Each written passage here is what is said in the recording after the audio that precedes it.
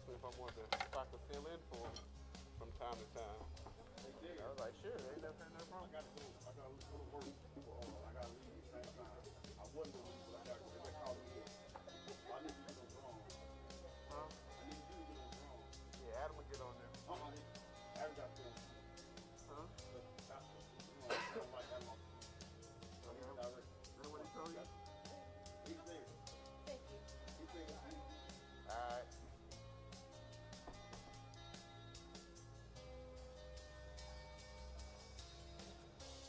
Somebody that did something down there.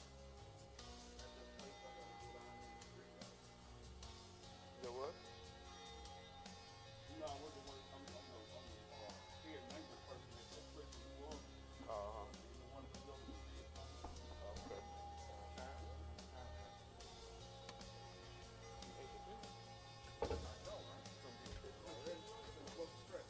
He's gonna be in his sleep.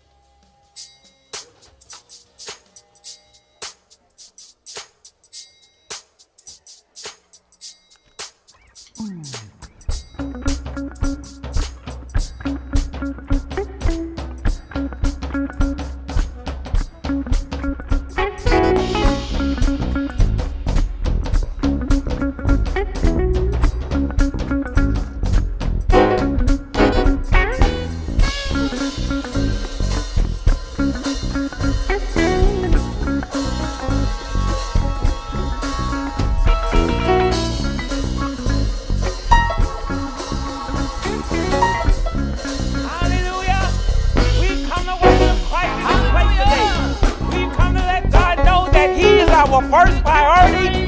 We've come to raise the praise. We've come to shout with a voice of triumph. We've come to let the devil know that he will never win.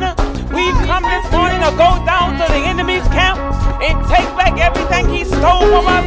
We've come to offer Christ a living sacrifice, holy and acceptable unto God. It's our reasonable service is what he calls us to do. He calls us to worship him. He created us to praise him. Our praise is not predicated on the circumstances. It's predicated on God is God and God alone. Beside him, there is none like him in all of the earth. We've come to praise our God. We've come to worship Christ. We've come to lift our Savior up. Have your way in this place today, oh God. Hallelujah. Woo! Feel free to come before the altar. Get this praise party started. Hallelujah.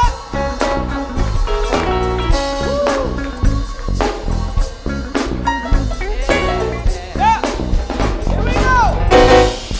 We come to worship Christ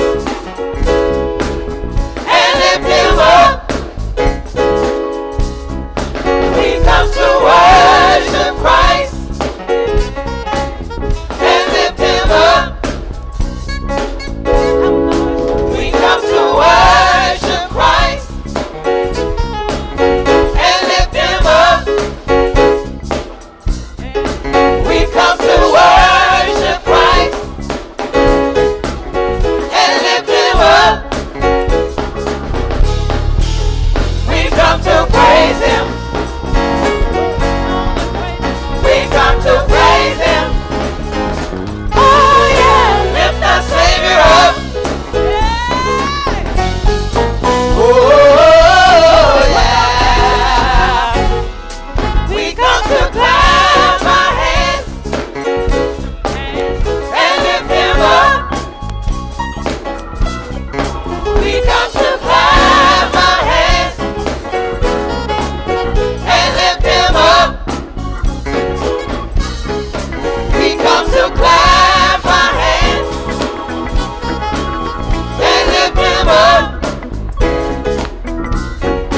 We come to clap our hands. Come on and clap your hands and lift him up. We come to praise him. We come to praise him. Oh yeah, lift our Savior up. Oh yeah.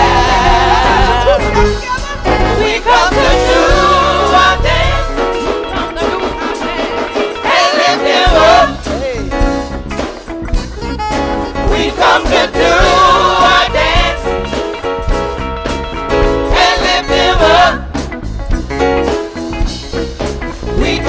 do our dance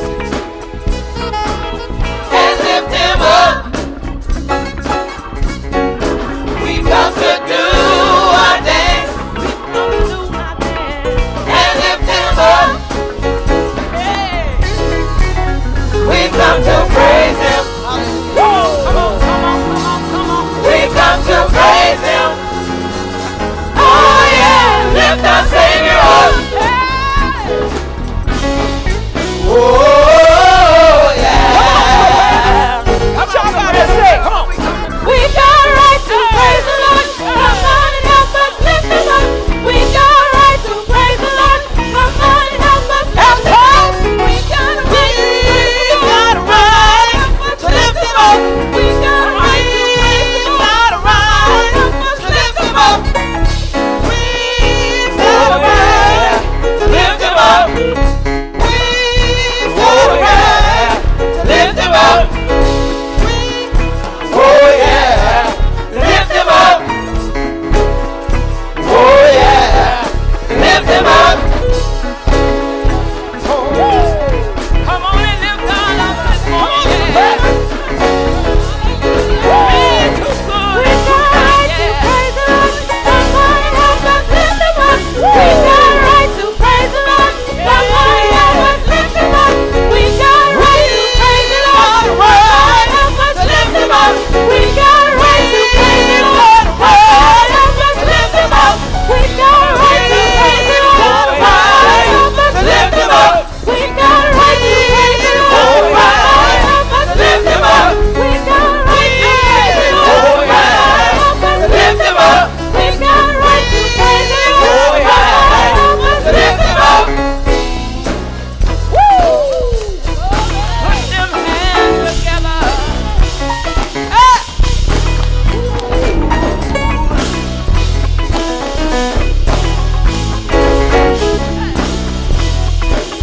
Come on, tennis warrior.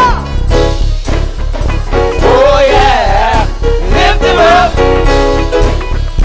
Oh yeah, lift him up. Oh yeah, lift him up. Come on, tennis. Oh yeah, lift him up. Oh yeah, lift him up.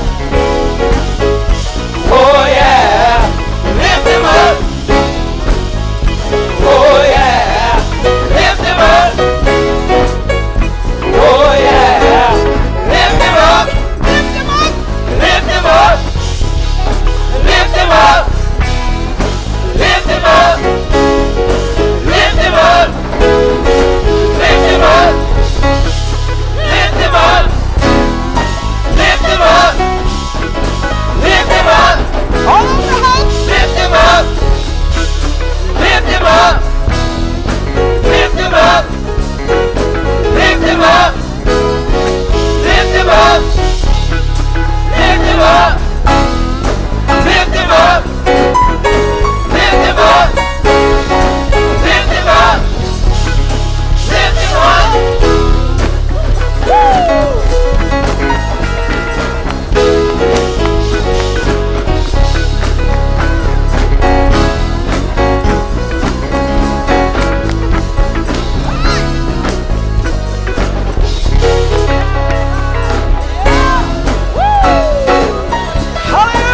Where my singers at?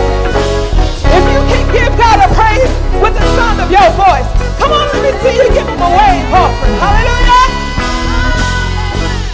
Where my tenors at? Wave your hands real high for me, tenors. Right here. Come on. Right here. All right. We're going to show them how to do it. Y'all ready? You ready? All right. Oh, Here we go. Lift him up. Oh yeah, lift him up. Come on, come on, come on. Oh yeah, lift him up. Oh yeah. Y'all ready? Lift Let him me up. hear you. Oh, yeah. Oh, yeah. Lift him up.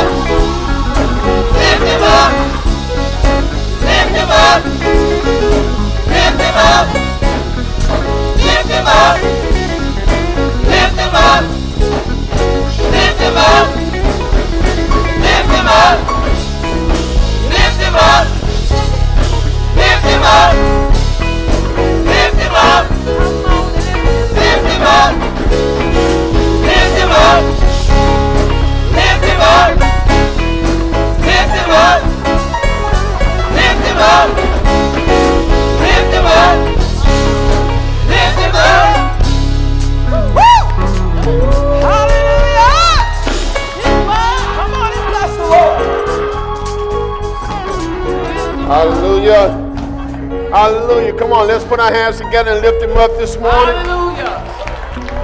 Hallelujah. Hallelujah. Hallelujah. Amen, amen, amen, amen. You may be seated. I am Pastor Lawrence. My lovely wife, Pastor Keita, will be in just a second. We want to say thank you for being in service this morning. Thank you for watching online this morning, tuning in.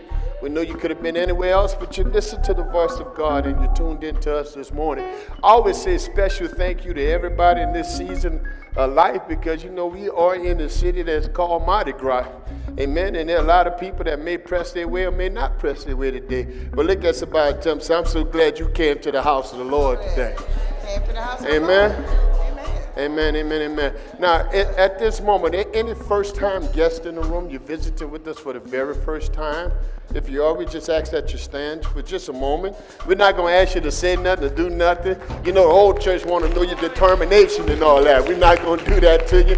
Amen. I am Pastor Lawrence. We want to say thank you for being here. Now, we want you to know because you came through those doors, we already consider you to be part of this family. Amen. Now, in the seat in front of you is a Get Connect card. You don't have to fill it out, but if the Lord leads you to connect with us as a friend, as a member, or whichever way the Lord may put it on your heart to connect with us, just check it off on that card, and a member of our ministry team will contact you tomorrow, one way or the other, and just let you know on the next steps of what it means to be connected with us as a friend or as a member. Amen. And once again, because you came through the doors, we already consider you to be part of our family. Come on, church family, let's welcome our first-time guests the way we know how. Amen. Living the word is the place to belong. We demonstrate love, helping families stay strong. We're living in pencil to war and through. Live the word, it will live through you. You're welcome. Come on, you're welcome. Come on, you're welcome. To live in the word. Hallelujah. Hallelujah, hallelujah, hallelujah, hallelujah. Just a couple of handheld announcements while I have the time before we do our video announcements on two things. Well, actually three things, and really want you to pay attention to what I'm about to tell you. One, right after service today, we have a christening in the sanctuary.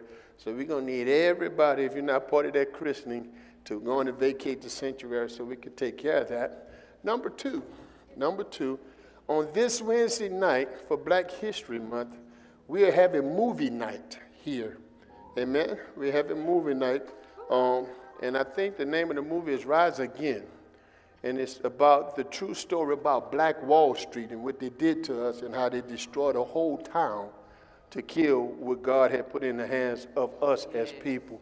So we're going to be showing that movie. Please bring your children. You come to get educated because a lot of people don't know the truth and a lot of people don't even know what happened. So we're going to be showing that movie. It's very, very good. It's going to be just like the theater. We're going to have free popcorn, free drinks for you. Amen. I'm not giving you no nachos and hot dogs. Don't ask about all that stuff. Amen. But you will be able to have popcorn, drink some other things. So we're asking that everybody come out and support this. Please bring your kids because here it is. If we don't teach them, the school system won't. Amen. So somebody has to teach us about us. Amen. While we understand that heaven is a diverse heaven, and that when we get to heaven, the only thing that, when God looks down on us, the only thing that he sees is his blood. Amen. He don't see color, but at the same time, when we look in the mirror, we can't forget who we are either. And we need to educate our kids. Amen. Amen.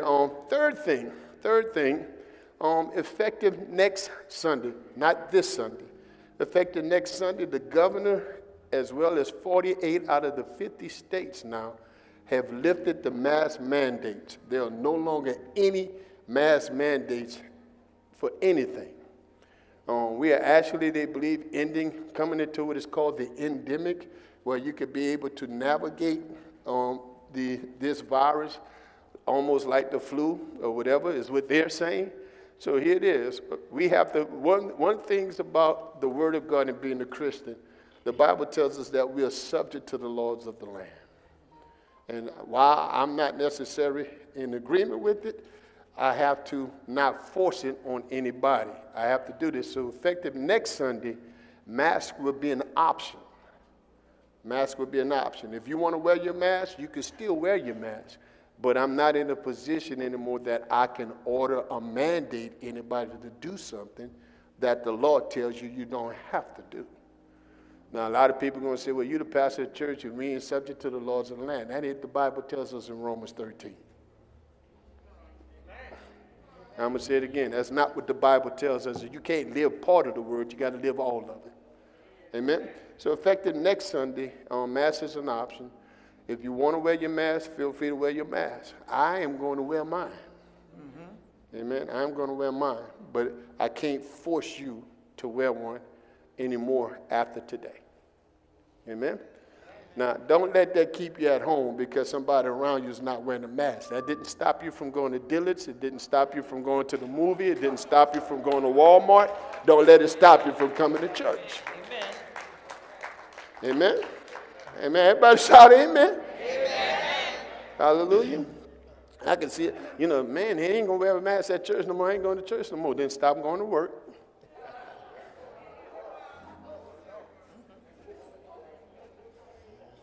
Y'all still all right with me? Amen. Amen. Amen. Amen. Amen. We ready for our announcements? Let's receive our announcements.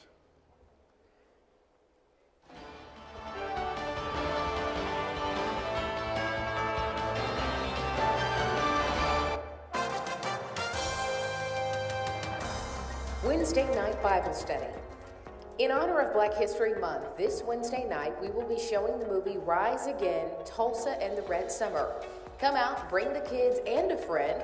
Find out what really happened to Black Wall Street. Popcorn and drinks will be served. Be on time. The movie will start at 7:05 p.m. They got word that trouble was coming. The white folks are killing the color. Barbaric violence was committed against Black people across this country. Kerosene was dropped from an airplane. Why did nobody ever teach us this? Because they didn't want you to know. When it was an opportunity to wipe out a community, they took it. I cannot imagine that there are mass graves somewhere in our community and we didn't try to find them. They're buried somewhere, and the question is where? We have encountered human remains. It was like they had found people who had been disappeared by history. The earth had unleashed the truth. We view this as a murder investigation. Some people say that city officials orchestrated a cover-up.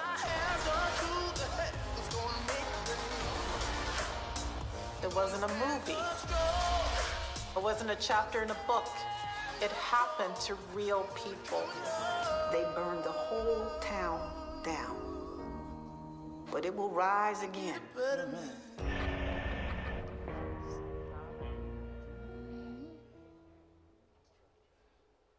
Youth Church.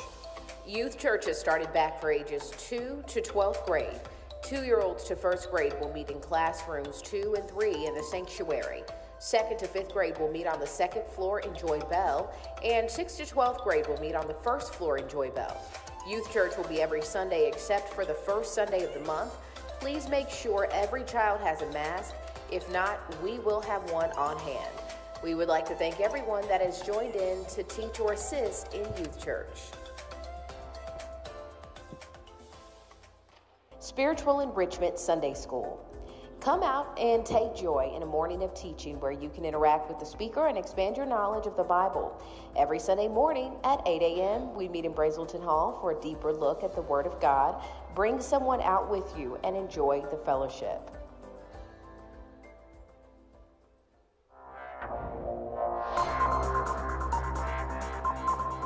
Breaking news, LTWI scholarships.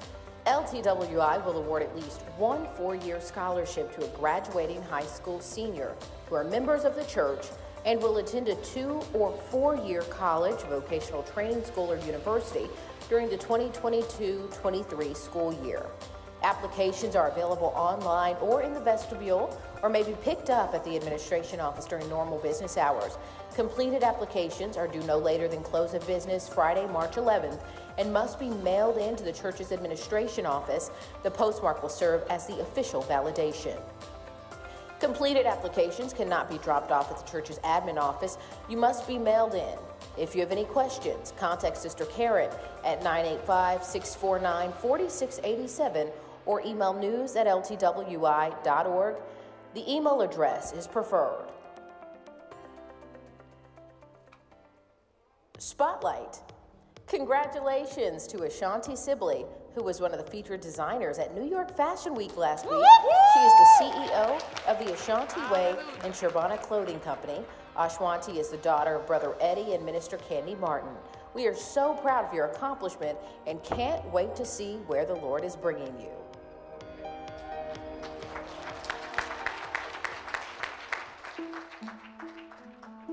Discovery is at the heart of the study of African American history. Lewis Latimer's parents bravely escaped from slavery to freedom and settled in Chelsea, Massachusetts, where Lewis was born. He taught himself mechanical drawing while working in a patent office, and those skills would lay the foundation for his achievements as an inventor. Having first collaborated on a water closet for railroad cars, Latimer set to work inventing a light bulb that would dramatically improve upon Thomas Edison's original design. Latimer figured out how to make the carbon filament work more effectively and therefore become more useful so that the light bulb would burn much longer. He eventually sold one of his patents to the United States Electric Lighting Company. This breakthrough would lead to a productive, creative relationship between Latimer and Edison. Working with Edison in his lab, Latimer played a key role in the burgeoning electric lighting business.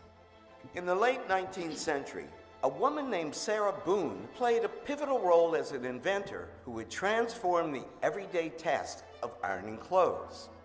At that time, most people would iron fabric by placing a wooden plank between two surfaces. As a skilled dressmaker, Sarah Boone was determined to find a better way. What Sarah Boone was able to figure out, in order to iron women's clothes in particular more effectively, a simple rectangular ironing board was not as useful as one that was curved and made narrow at one end. Boone was granted a patent for her invention in 1892. She earned a place in Black history as the fourth African-American woman to be awarded a patent in the history of the United States. Against enormous odds, Lewis Latimer and Sarah Boone set the standard for future Black inventors.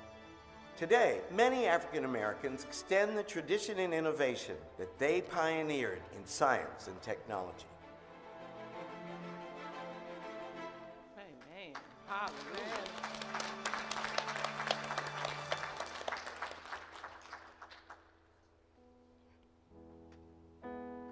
Easy Tithe. For those who wish to give electronically, Easy Tithe has been set up to make it more convenient for you to give. Through Easy Tithe, you can pay your tithe, give an offering, or sow a seed from your mobile device, cell phone, or computer. Easy Tithe is a secure online giving platform that allows you to give at any time or set up recurring offerings. If you wish to use Easy Tithe online giving, please visit our website at ltwi.org or text LTWI to 45777. Again, if you wish to use Easy Tithe online giving, please visit our website at ltwi.org or text LTWI to 45777. This has been your LTWI News. We pray that you will have an awesome worship experience and receive everything you came expecting to receive from God. And remember, if you live the Word will live through you. If you need to review this week's announcements, please visit our church's website at www.ltwi.org.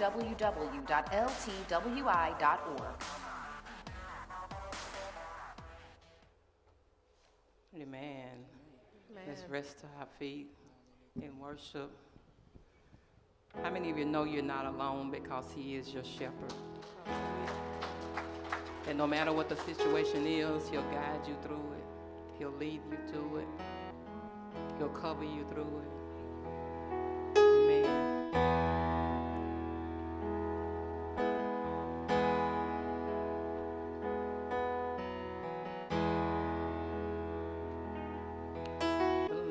is my shepherd. Lord is my shepherd. He always guides me. He goes before me. Defender behind me. Defender behind me. I won't fear. I won't fear. I'm filled with anointing. I'm filled with anointing. My cup's overflowing. My cup's overflowing. No weapon can harm me. No weapon can harm me. No, no, no, no, no, no, no. I won't fear. I won't fear. People of God say hallelujah. Hallelujah. I am not alone. I am not alone.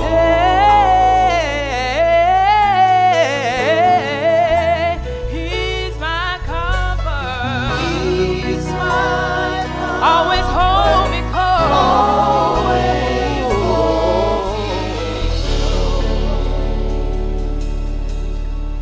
me. He always guides me. He always guides me. Through mountains and valleys. Mountains and valleys.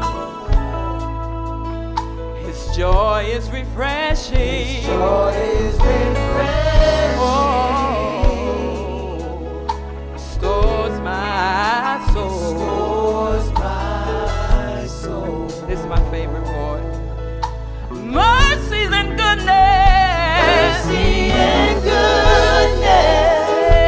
Yeah, gives me assurance. Gives me assurance That I'll see His glory. I'll see His glory. Face to face. Face to face.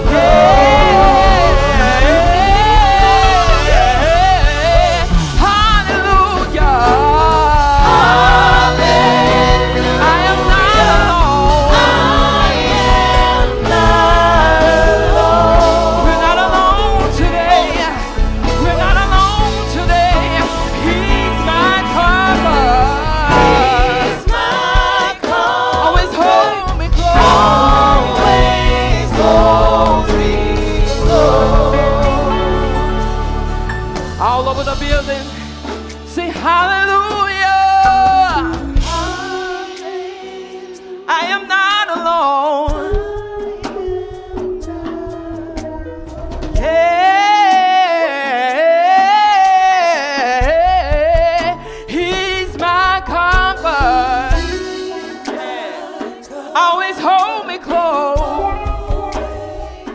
Yeah. You're not alone today. You're not alone today. Say hallelujah. I am not alone. I'm not alone. Hey,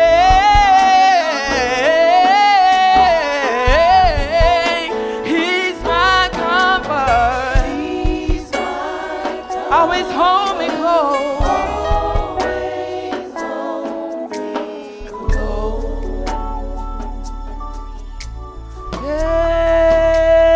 Everybody say your spirit lives within. So I can walk in your will. Your spirit lives within. My victory. Anybody know you got the victory already? Your spirit lives within. So we can walk. We can walk in your way and your will. Your spirit. We got the victory. We got the victory. Your spirit lives within. So we can walk in your spirit lives within. My victory. My victory. Your spirit lives within. So we can walk in your spirit lives within. Our victory. My victory. My victory. My victory. My victory. My victory. My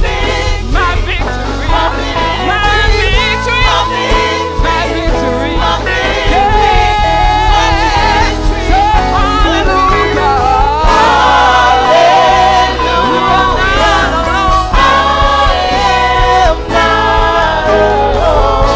God, I thank you because I'm not alone today.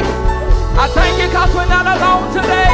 He's our comfort. He's my comfort. Always hold me close. Always holds me close. Yeah. Hallelujah. Hallelujah. I am not alone. We're not alone today. We're not alone today. He's our comfort. He's my comfort. Always hold me close. Always hold me close. Hallelujah. Oh, glory to God. Hallelujah. Hallelujah. We are not alone. We're not alone. We're not alone. Yeah. We're not alone. He's our comfort. Thank you for holding me close. Thank you for your divine protection. Thank you for leading me, God.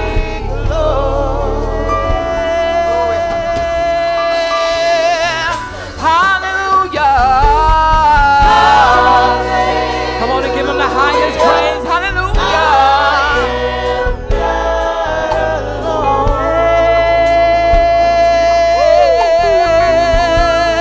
He's our comfort. He's my comfort. Always hold me.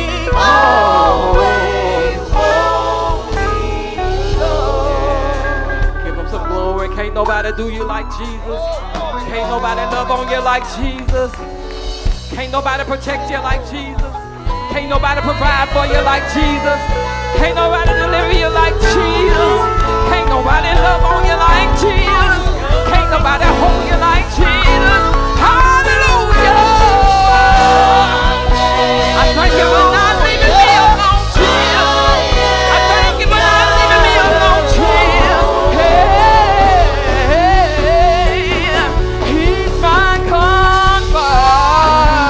He's my comfort. No matter what I do, he's still always. Hallelujah.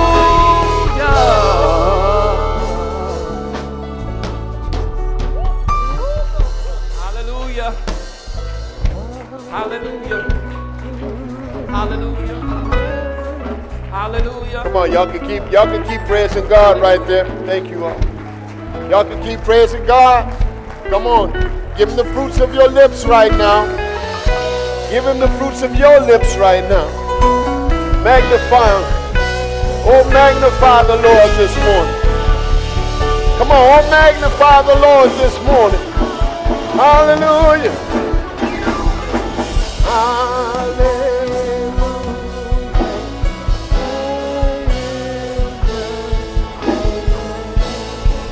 Thank you, sir.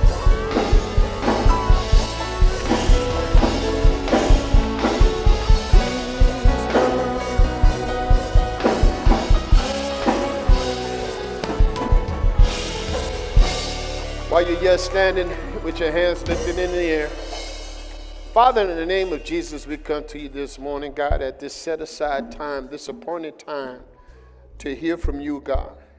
Now, Father, as I stand here now before your people, God, I ask that you would just speak through me to them, God. Let them hear from the throne of grace this morning, God. In the name of Jesus, let them not pay attention to me, but let them be sensitive to your voice this morning, God. Speaking to the ear gates, God, that the eye gates will be open to experience your glory, to live life, God, according to your word. And Father, we give you the praise. We give you the glory. We give you the honor. In Jesus' name we pray.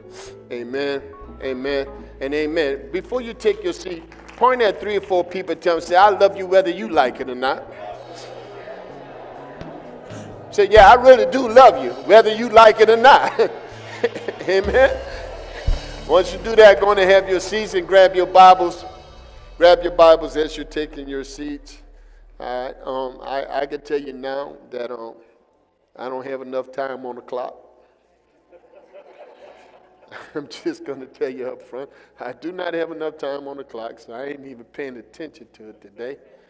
Amen. But I'm not going to keep you all day because we do have a motto here. It don't take all day to say what you got to say. It don't take all night to get it right. It don't have to be long to be strong.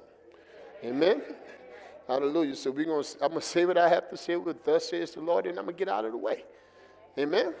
Amen. Hold your Bibles in the air. Let's do that declaration. Repeat after me. Say, Lord, this is my Bible. I believe that every word is inspired by you. Therefore, I am what it says I am. I can do what it says I can do, and I can have what it says I can have. Now say this with attitude. Say, devil, this is the sword of the Spirit. I should be considered armed and extremely dangerous. No weapon formed against me will ever prosper, because I am living the word. I am living the word. I am living the word. In Jesus' name, amen, amen, amen. James chapter 4. James chapter 4. Amen. James chapter 4. Beginning with verse 7. Look what it says. It says, therefore, submit to God. Resist the devil, and he will flee from you. But verse 8.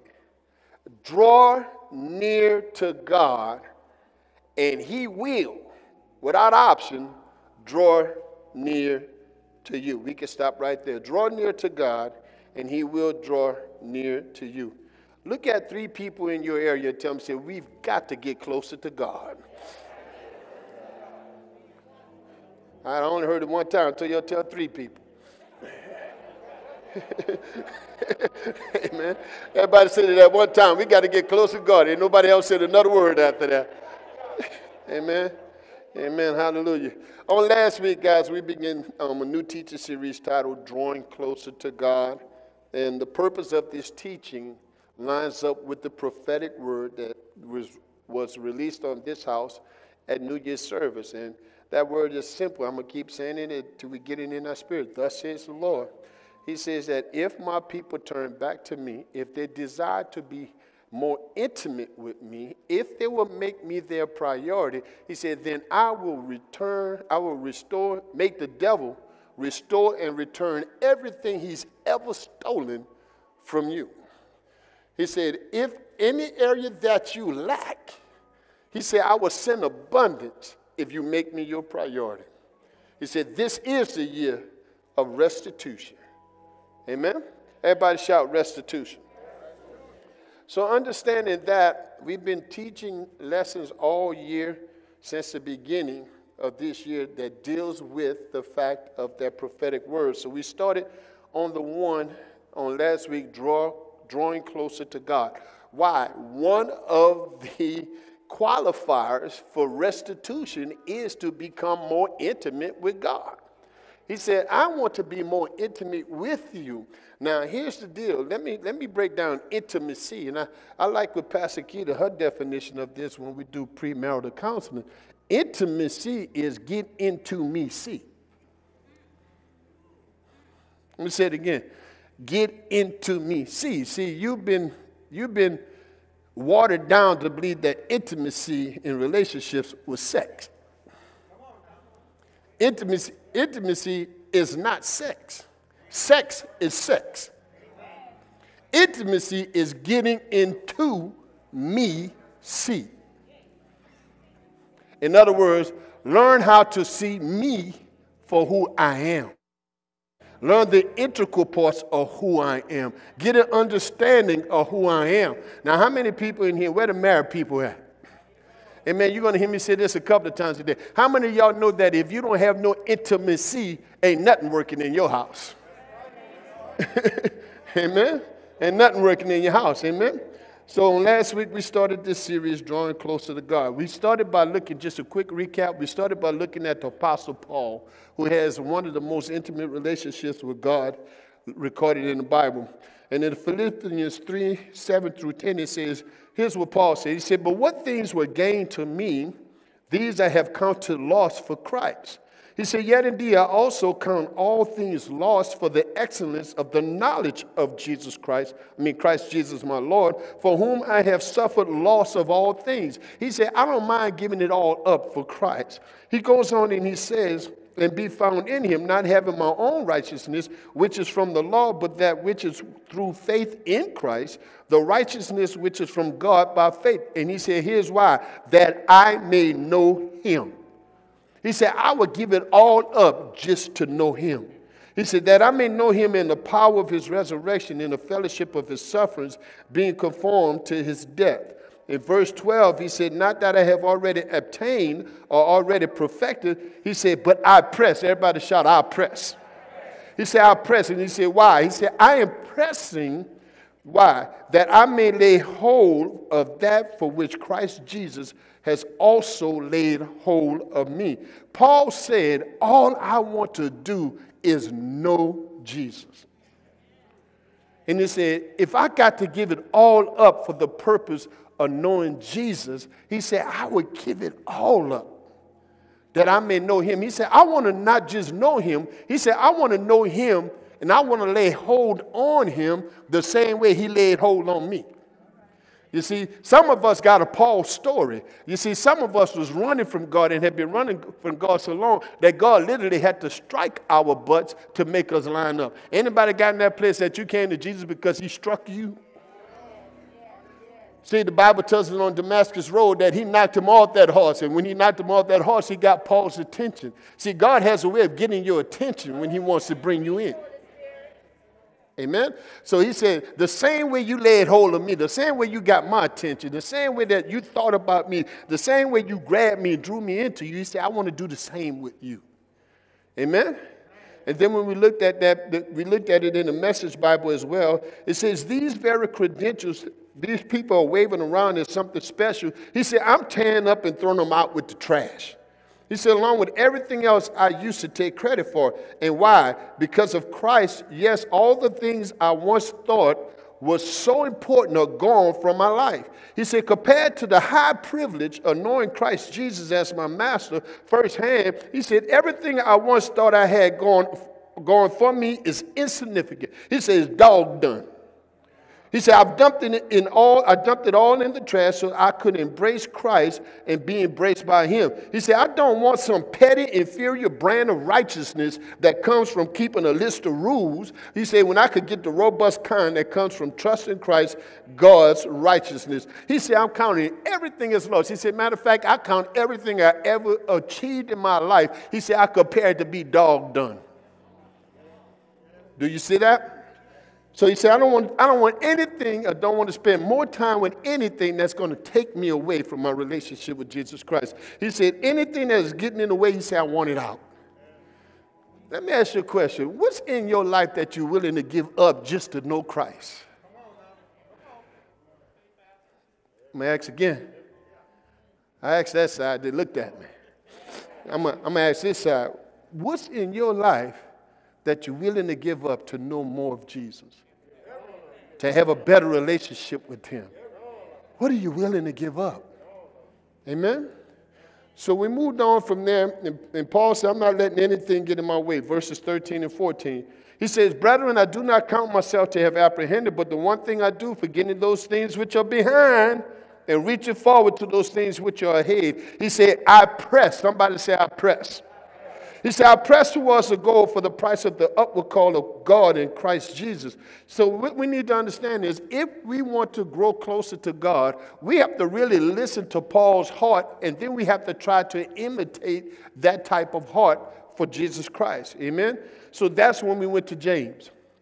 James chapter 4, verse 8, draw near to God, and he will draw near to you. For months, I've been saying this, and I'm going to keep saying this until this entire church grows to this place that they have a burning desire in their heart to be this.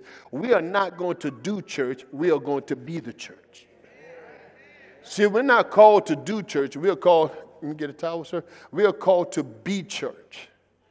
You see, we just do so much stuff in church that, like Paul said, I don't need no list of rules and regulations. He said, I need real righteousness. You see, just like we look at us. We come dressed any kind of way you want to dress. And once again, I am not knocking anybody's faith. I'm not knocking how you practice. I'm not knocking what you do. I'm just saying what we're not going to do. Amen? Everybody talk about, ooh, look at that child coming to church. And her skirt's too short. Your long one go up too. So just because it's at your ankle don't mean it don't go up. I can't believe they got all that makeup. Some of us need it.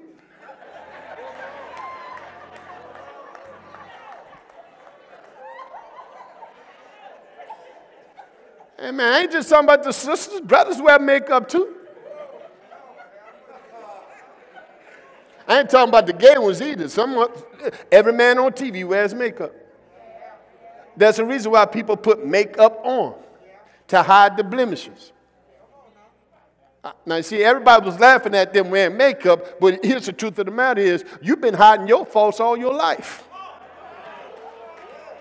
You just had a different kind of makeup. Let me come right back like I did last week. I don't want nobody throwing nothing at me, amen? So when we talked about this, God says it's simple. He said, the moment you begin to draw near me, he said, I will draw near you. Our problem is we've been conditioned to wait to feel something in church. Oh, can I talk about it for a moment? That we got to come and feel something. And God said, I ain't about no emotions. He said, I'm tired of people who know how to sing the song, know the lyrics to the song, know how to shout, know when to dance, the perfect time to start a dance. He said, you know the lyrics, they're embedded in your heart, but your spirit ain't buried in mine. So here it is, guys. We got to stop coming to church doing what church has always done and learn how to become the church. And how are we going to learn how to become the church? We got a purpose in our heart to do what? To draw closer to God. Are you with me? Amen? I'm going to leave that alone. I gave you a perfect example while I was talking about press, and everybody shout out press. We talked about the woman with the issue of blood last week. And the woman with the issue of blood, everything said that she couldn't come out of her house. She couldn't be in the public. She couldn't be amongst people. She couldn't touch people. But she got tired of dealing with her issue. 12 years continuously, every single day, she was on a cycle. For 12 years. And here it is. She spent all of her money. Went to every doctor. Nobody can help her. But then she heard about Jesus. You see, let me drop that plug in too once again. See, the problem is we got a lot of people, God has delivered you from something, but you're so embarrassed about what he delivered you from what he delivered you from. You're not telling nobody what you used to do that God delivered you out of, so the people around you still in bondage. But somebody told her about Jesus. And she said, hey, I didn't heard about Jesus, so here it is. 12 years. I don't have no other hope. He's my only shot. He's my last chance. He said, you know what? I'm going in the public. I'm going to press. I'm going to get through the crowd. I'm going to do what I have to do. See, some of us, your miracle is waiting on the other side of you getting through your distractions. See, you've been so distracted by the petty stuff that you can't even get to what God has for you. So she pressed away and she got there. She said, if I can only touch him. And then when she touched him, the Bible said that she was healed immediately and made whole. Can I tell you something? That when you get in the presence of God, the power of God, the presence of God, that you can't stay the same? When you really get into the presence, you really touch Jesus, ain't nothing about you going to remain the same. So he said, if I could just touch him. And when she touched him, Jesus stopped. He said, who touched me? And the disciples were like, hold up, Jesus. All these people out here, they're pressing on us. They're throwing against us. They're reaching over us. Everybody's touching you. He said, no, you don't understand. He said, they can sing it, they can dance it, they can shout it, but everybody can't touch me. He said, somebody touched me with faith just now. Somebody touched me believing God for a miracle. Somebody touched me just now believing God for a healing. And he said, I know a real touch from a fake one. He said, who touched me? And when he turned around, the Bible said that he stopped immediately and he turned around. And he turned around, he started looking for who touched him. Why? Because when you draw closer to God, God's going to turn around and draw closer to you. And when he began to look, when she knew that he knew it was her, that's when the Bible says she went to him and told him everything. She said, look, I knew that you were a healer. I heard that you're a deliverer. I heard that you would make me whole. So I knew that if I could just touch you, you would draw close to you. You were going to draw close to me. See, some of us, the only reason why we're not close to God, because we made no effort to get close to him. But she pressed her way through. Amen? So that brought me to the last thing we talked about last week. Everybody shout praise and worship. Can I tell you the truth about praise and worship? Here's a fact for you. Worship is one of the best and most purest ways to draw closer to God. I'm going to say that again. Worship. Everybody shout worship. Let me tell you something. See, the Bible, if you really read the Bible and you learn who Lucifer was before he failed. See, there are some people who believe that Lucifer was a master musician because in the Bible, it talked about the workmanship of his timbrels and his pipes were great.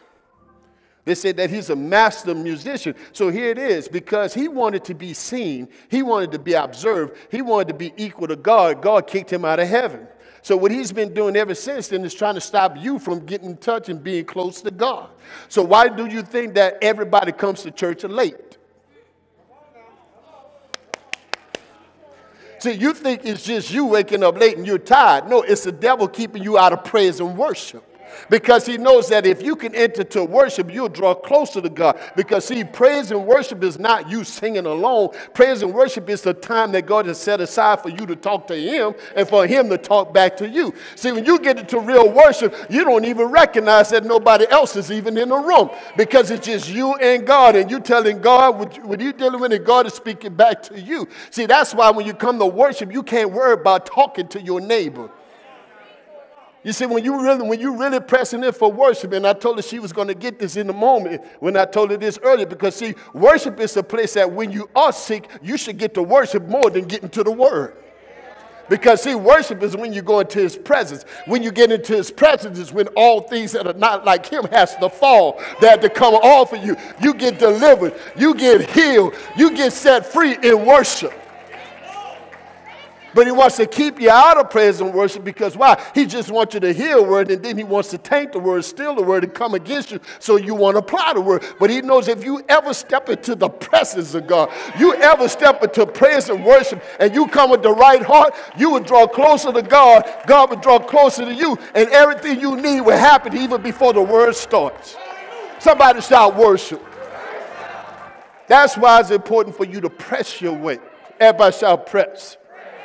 So you got to learn how to press your way to praise and worship. I told you, God told me to tell you 3 weeks ago, praise and worship is not the opening act. Praise and worship is the time God wants to talk to you personally. And every Sunday that you don't make it here for that, you miss an opportunity to draw close. If you can't say amen, you can say ouch. You see, praise and worship is the time. You got to get this. Praise and worship, like the woman with the issue of the blood, it's the time that you press in and you begin to give God the fruits of your lips. You begin to talk to God. And God is so moved that you're talking to him. Then now all of a sudden you begin to touch God. And when you touch God, God says, now you're being intimate with me. And because you're intimate with me, everything I have for you is released. You see? How many of y'all know no intimacy, you ain't getting nothing? Let me come back here. So I try to make it where you can understand it. Some of y'all missed it. Amen. Today, let's pick up. Go to 2 Chronicles chapter 15. 2 Chronicles chapter 15. If somebody wants to get close enough to God where you could touch him and he knows that you're really touching him, shout glory. 2 Chronicles chapter 15, beginning with verse 1 and 2. It says that, now the Spirit of God came upon Azariah, the son of Oded. And he went out to meet Asa, and he said to him, hear me, Asa, and all Judah and Benjamin. He said, I'm about to prophesy to you.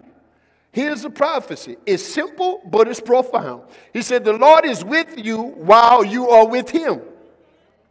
If you seek him, he will be found by you. But if you forsake him, he will forsake you. He said, thus says the Lord. He said, you want to find God? You look for God, he'll find you. He said, you seek him, he's going to seek you. He said, but if you forsake him, then he's going to forsake you. Now, I need to set the stage for you. What is happening here, when you go back to 2 Chronicles chapter 14, thank you.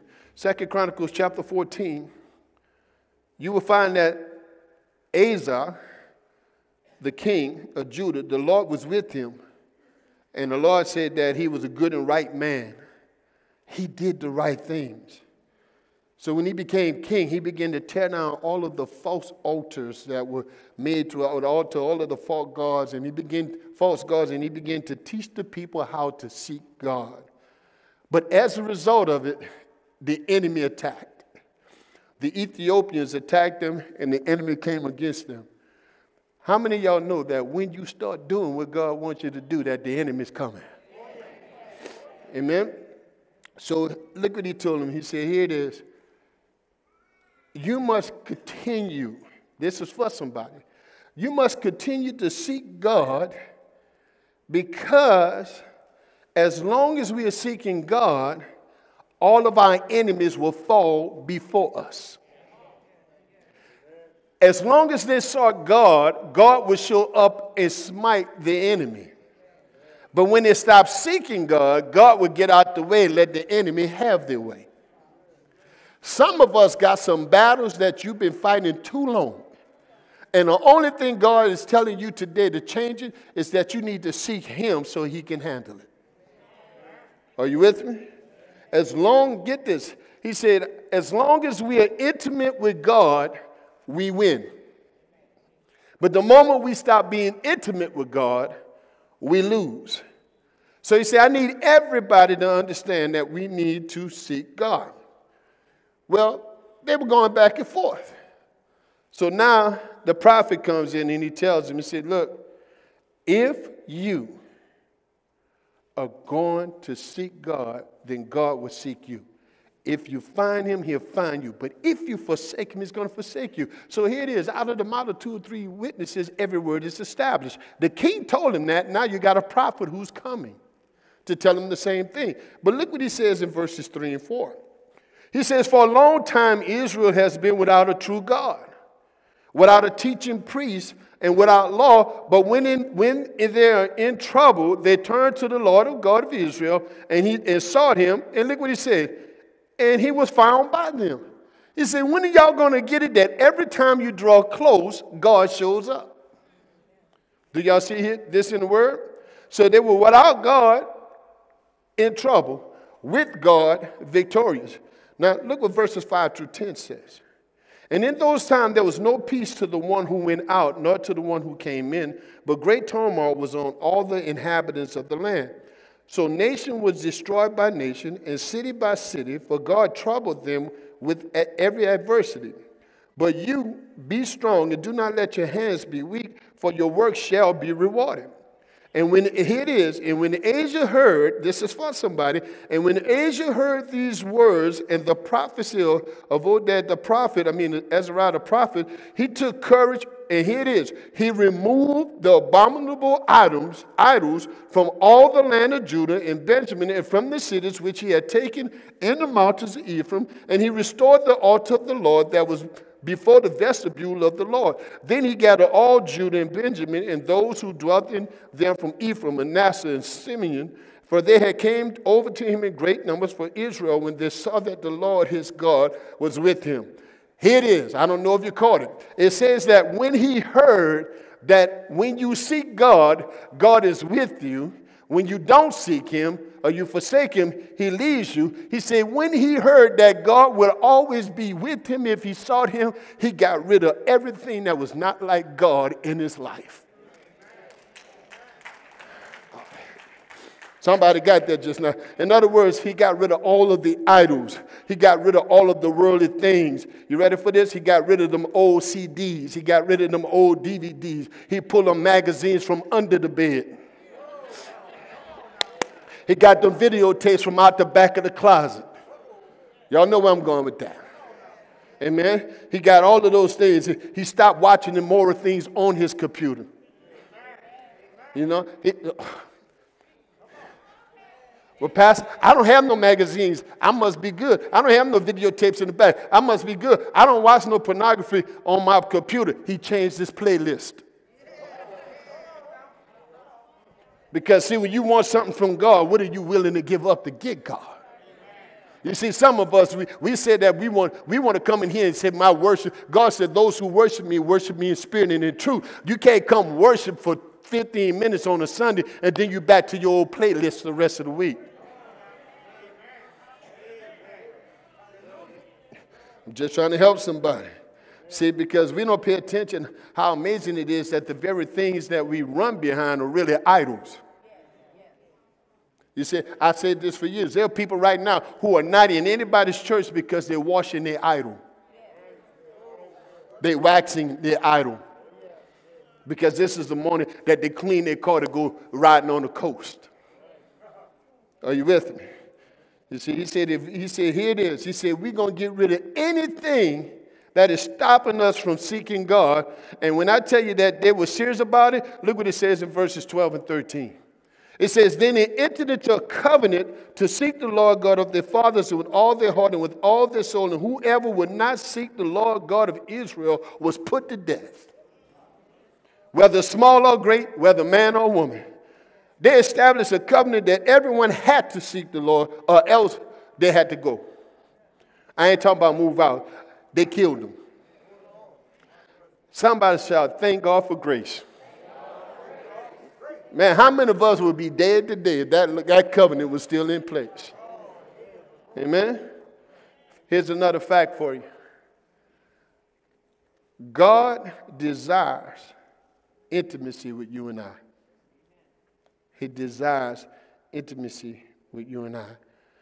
Get this. He desires to be so intimate with us that he established it in the beginning of time. Think about it. God created the heavens and the earth, had everything in place, and then said, let us make man. He said, but here it is. We make a man so we could be intimate with him. So in order to be intimate with him, we got to relate to him. So let us make man in our own image and in our own likeness. So we could fellowship and we could commune. And he said, but here it is. Because I want him to understand who he is, let's give him dominion and authority over everything we created. So he said, when you're intimate with me, then everything I own belongs to you.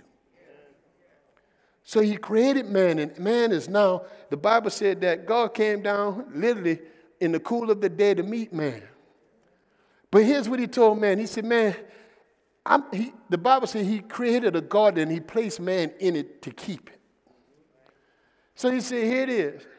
I'm giving you exceedingly abundantly more than you can ask or think. He said, as far as your eye can see, it's all yours. He said, but in this garden, don't fool, there's not tulips and collard greens and cabbage. In this garden were diamonds, rubies, jewels. It was everything known to man, every element known to man. So in the garden, he prospered and didn't lack anything. And God said, here's how it is. When we're intimate, I need you to understand you just like me. You in my image. You in my likeness. You're not supposed to lack in anything when we have a relationship. But what Adam did, him and his wife decided, because God told me, he said, you can have everything in here but that one tree. He said, see that tree of knowledge of good and evil? He said, you can't have that one. Don't touch that one. Now I can imagine in my own imagination, well, look, God, you gave me all of this stuff. Why I can't touch that one? He said, because that's the knowledge, the tree of knowledge of good and evil, and you don't have to experience evil to know who I am. You don't have to sin to know who I am. You just got to have a relationship with me to know I am. You don't have to know the devil exists to know that I'm real. He said, so don't touch that one. Leave that one alone. But when man ate of it, he now knew evil. And because he knew evil, God said, no. Said, now you're no longer like me. See, that's why people been lying. I tell you, we're going to be church and not do church. You know, people told you before you were saved, don't you know you created in the image and likeness of God? That's a lie. Because if you read Genesis chapter 5, around verse 2 and 3, they said that Adam begot a son in his own image and in his own likeness. Because, see, when you were created in the image of God, in the beginning, you had no sin. But the moment Adam sinned, you were created in the image of Adam, not in the image of God. That's the reason why you had to be born again in Christ. Because why? When you were born again, the old man passed away and you became a new creature. You went back to who Adam was before he sinned. Look at your neighbor and tell him, say, we're going to be the church, not just do church. So here it is. God said, I want to be intimate with you. So I'm giving you everything. I want you to experience everything. But because you decided that you want to sin, he said, here it is. I got to kick you out of the garden. So because he kicked him out of the garden, but here's the news. This is the whole message that I want to tell you today. Just because he messed up, it didn't stop God from wanting to be intimate with him. Somebody should have shouted, thank you, Jesus. You see, because see, after he messed up, don't y'all know God knew he messed up the moment he did? So what God did, God came down in the cool of the day like he always did. I fellowship with you every day. I'm intimate with you every day. He said he'd come down, but this time Adam couldn't be found. Not that God didn't know where he was. God knew where he was because he said, Adam, where are you? And Adam came out. He said, I heard your voice and I became afraid and I hid myself because I was naked. He said, who told you that you were naked?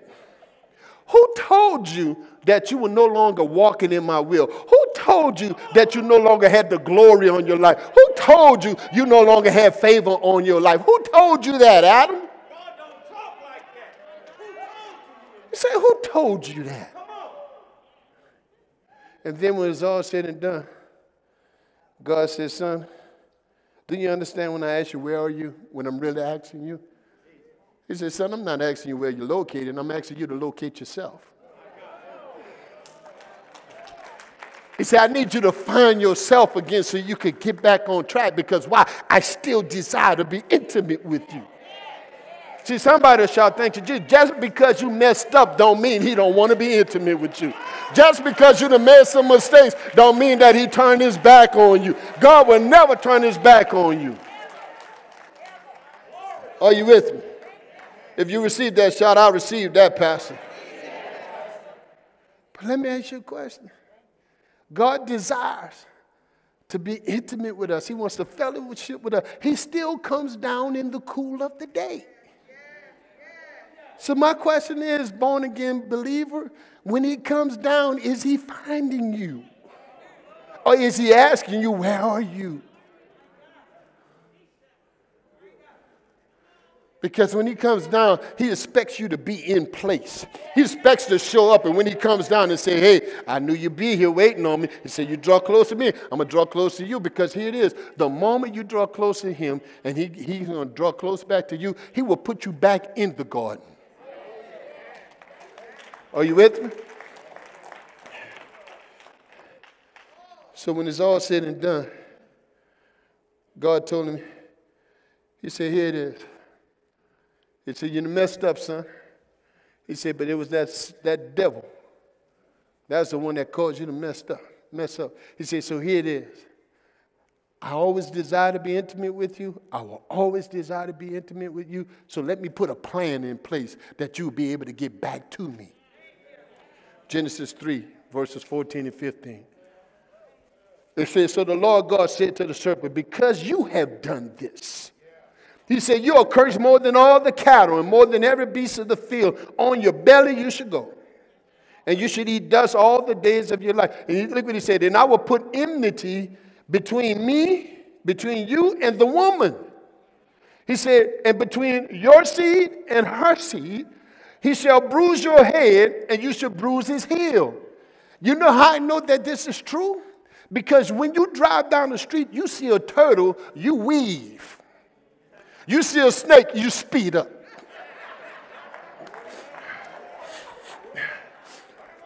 You see a snake, you ain't talking about, oh, look at my friend. You tell, oh, I'm going to get you, I'm going to kill you. Why? Because God said that her seed and his seed will always be at odds. You're going to strike at the heel and he's going to bruise your head. But then he goes on, what he was really telling me, he said, son, Mr. Serpent, devil, I need you to understand that there's a day coming. And that's a day coming that I'm going to send them a Savior who's going to destroy you and all your works, a deliverer who's going to set the captives free, an advocate who's going to intercede at my right hand on their behalf, one who's going to serve as a bridge between me and them, and they're going to be able to get back to me so I could be intimate with my children again. So here it is. He sent us Jesus Christ. And everyone who receives Christ has become a new creation. The whole thing has passed away. And oh, behold what? All things become new. In other words, you back in the place of intimacy with God. But God says it's in place. The plan is working, but will you participate?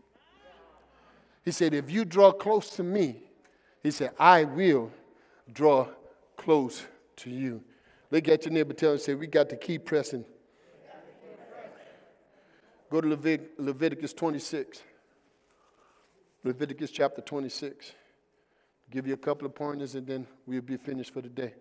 Look what he says in verses 12 and 13. This is God saying this. He said, I will walk among you. Now remember, they fell in Genesis 3.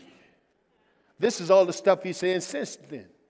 He said, I will walk among you and be your God, and you shall be my people. He said, I am the Lord your God who brought you out of the land of Egypt, that you should not be slaves. I have broken the bands of your yoke and made you walk upright. Remember, the Old Testament is a type and shadow of things to come. Egypt was a type and shadow of the world system. What God is saying is, he said, I don't want you to be entangled in the world system. He said, I don't want you to be in any type of bondage. He said, because I have caused you to come out of the world system. I have allowed you to go free. He said, the only thing I want is to be intimate with you again so I could be your God and you could be my people. Do y'all see that? So here it is. Anybody come from that life of sin and now that you're in God? How many of y'all would testify that life is much better now than it's ever been?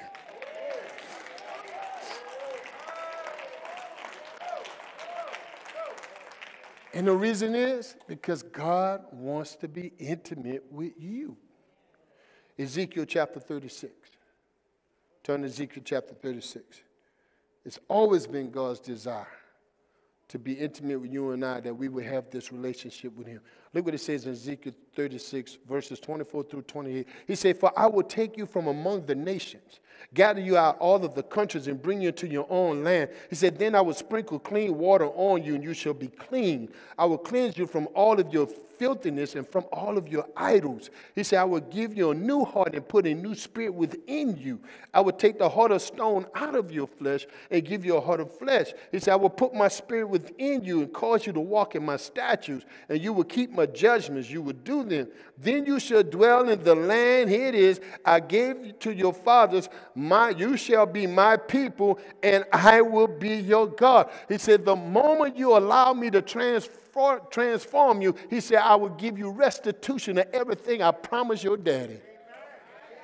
Do y'all see that? He said, I'm going to take that old sinful nature out of you, and I'm going to replace it with my spirit. He said, I'm going to cleanse you. And he said, then you'll be my people, and I will be your God. It's always been his desire for us to have an intimate relationship with him. Psalm 73, verse 26. It says, my flesh and my heart fail, but God is the strength of my heart and my portion forever. You have to believe that God is your portion. What do you mean by that? You have to believe that God is everything you need. If you believe that, shout, he's everything I need. See, from the beginning, God wanted Adam and Eve. He never wanted them to lack in anything. He never wanted them to fail in their relationship with him. He never wanted them to be influenced by outside sources. He never wanted them to depend on anything else but him, not even their own selves. Where am I going with this? He always wanted us to be intimate with him and depend on him, and he would give us everything we need and what we desire. Are you with me? But here it is. God told them, I'm going to put a plan in place because I want to be intimate with you even in all your mess. He said, you did the very thing I told you not to do. You ate from the fruit. You ate fruit from the tree I told you not to touch. But that doesn't stop my desire to be intimate with you. He said, I don't care what sin you do.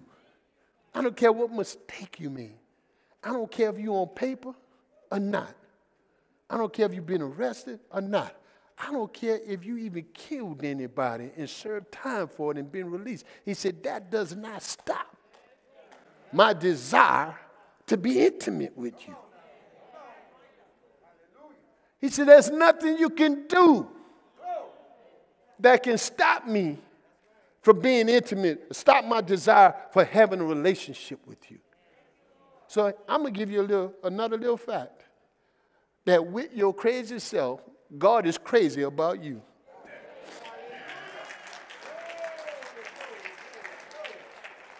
God is madly in love with you.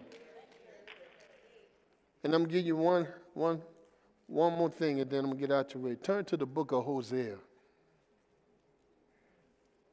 I'm going to show you the kind of God we serve.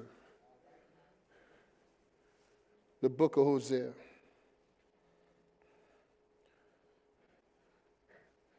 In this book, you're going to see that God is speaking to the prophet Hosea. But he tells him to do something that 99.99% of the people in this room will never do. He said, Hosea, I need to show my people the kind of God I am. I need to show them that I will love them no matter who they are. So, prophet, here's what I need you to do. I need you to go down to the whorehouse by the prostitute house and go find Gomer. She's a prostitute, and I want you to marry her. He said, once you marry her, he said, I want you to hook up with her. I know she's sleeping with every man in the county. I understand she has a whole different outlook on what it means to be a community server. He said, I understand this. She's serving the whole community. He said, but you're going to take her as a wife. So go down there and marry her. So he goes down, he gets her, he marries her, and then he has a child with her. And guess what happens? She went right back to her old ways. She went right back to prostituting. She's sleeping with every man. And guess what God said? He said, now go back and get her. He said, here it is. He said, I know she's sleeping with everybody. I know she's sleeping with every man. And now I want her to bring it back. I understand you think that's just nasty, that she's sleeping with everybody. Now she's going to come back and be intimate with you again. He said, but the message I'm trying to send to my people is, I don't care what you do. I don't care how you do things. If you can go get her, I can go back and get them. Let them know that, yeah, with your nasty self, I still love you. With your nasty self, I still want you. With your crazy self, I still have a desire to be intimate with you. And nothing you do gonna ever stop me from doing that. He said, go back and get that prostitute and bring her back to your house. And he went and got her. He went and got her and brought her home. And look what the Bible says after that. Beginning with verse 12.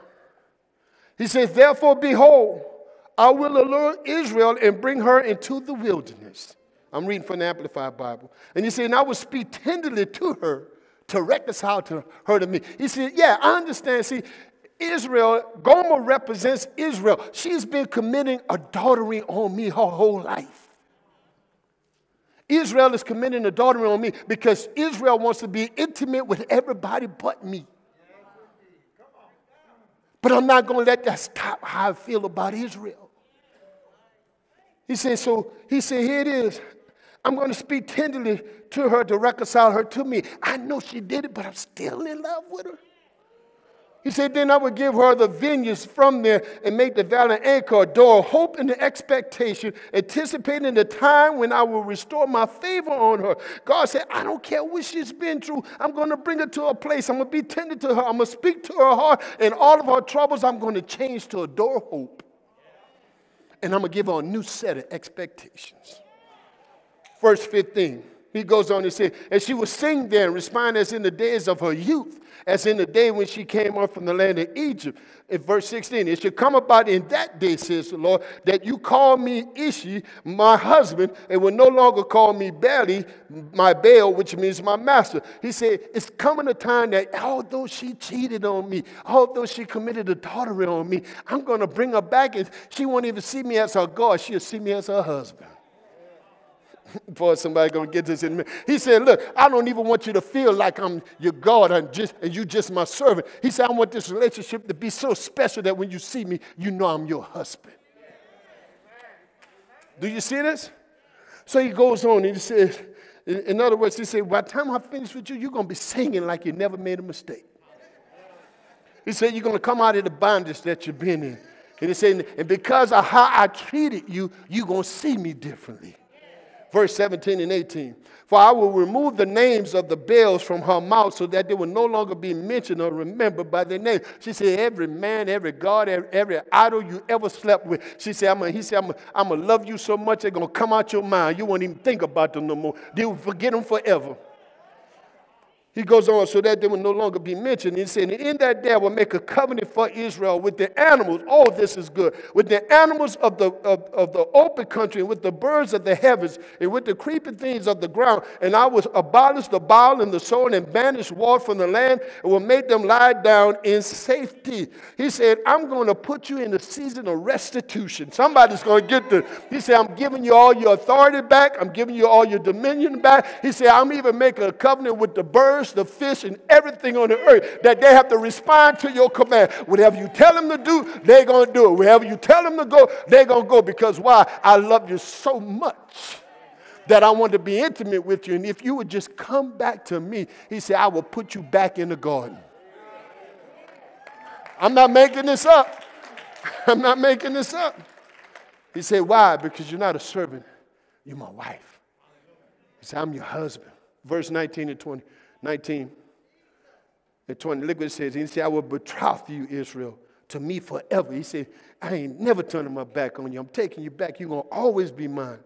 He said, yes, I will betroth you to me in righteousness and in justice, in loving kindness and loyalty and in compassion. I will betroth you to me in stability and in faithfulness. Then you will know, you will recognize, appreciate the Lord, and respond with loving faithfulness. He said, once you get a real glimpse of who I am and how much I love you, how much I want to be intimate with you, he said, then you will become faithful. You see that? So verse 21. It will come about in that day that I will respond, says the Lord. I will respond to the heavens, here it is, which asks for rain to pour out on the earth. He said, the heavens been wanting to rain down on you, but I held it up. He said, but the moment you get back in place, he said, I will tell heaven to open up. He said, and they will respond to the earth, which begs for the rain. I want you to see something. When you respond to God, God responds to you by making everything you have dominion over respond to you. God said, I would tell the heavens to open up and rain down on you. He said, I would tell the ground to grow everything you need. He said, I would tell everything that I ever created that you are in charge. You have the dominion. You have the power. Whatever you say goes. Do y'all see that? So here's my question for you. If your money ain't working, why it's not? If things ain't going right in your life, then what's really wrong? Is it that God has not put you in the garden? Or is it because you have not drawn closer to God? God said you're born again. You're saved. Old things have passed away. All things have become new. Then why you're not operating in newness, but you're still hanging out in the old? Paul said, I press forgetting those things that are behind me. See, when you're talking about having an intimate relationship with Christ, you don't live in the past, you live in the future. Why? Because why? The just shall what? Live by faith. Are you hearing what I'm telling you? Our problem is right now is that we still blaming the devil for stuff that we're doing. Are you with me? I'm almost finished. If you do not get, I tell you I will come back to this, and I got one more scripture and I'm done. If you are not intimate in a relationship with your spouse, nothing's working in your house. Nothing. I'm going to say it again. Where the married people at? If I'm lying, put your hand down. If you're not intimate, nothing is working in your house. Nothing's responding to anything you try. But the moment you restore intimacy, the moment you start to communicate again, the moment you begin to effectively communicate, because see, the problem is a lot of people are communicating, but it's not effective. See, cussing you out when I'm mad that's still communication. It's just not effective.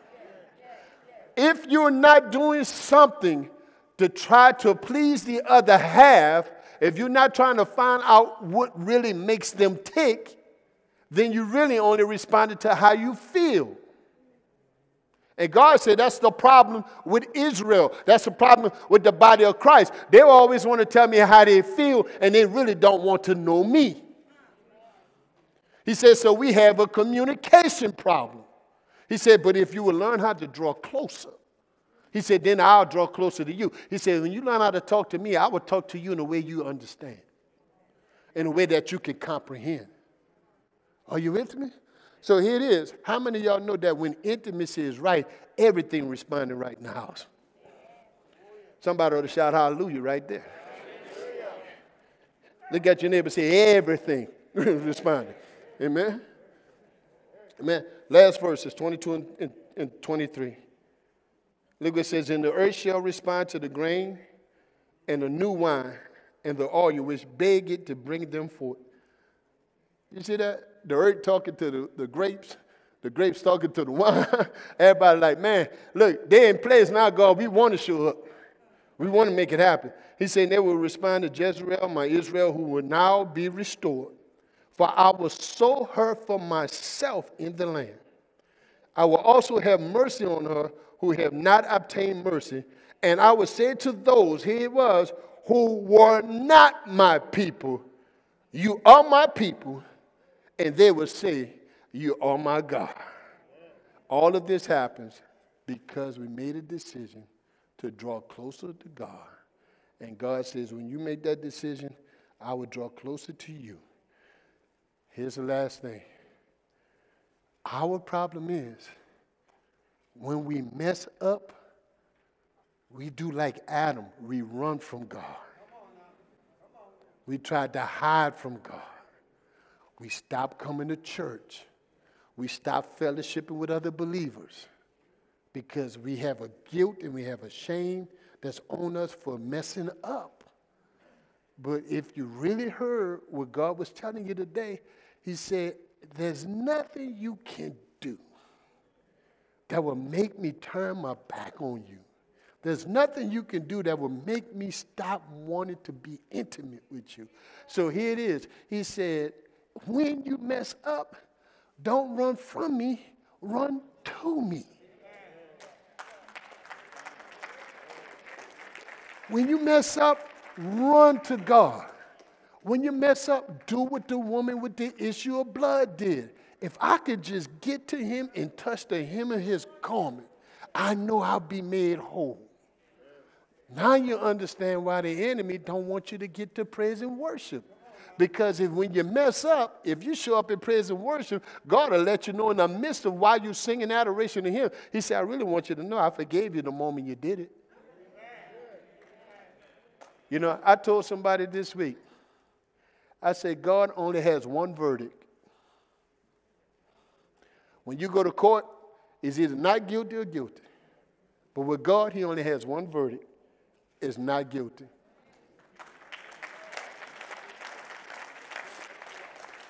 Well, Pastor, God know I did it. Yes, but he still found you not guilty. He said, I know you did it, but if you would just draw closer to me, you're not guilty.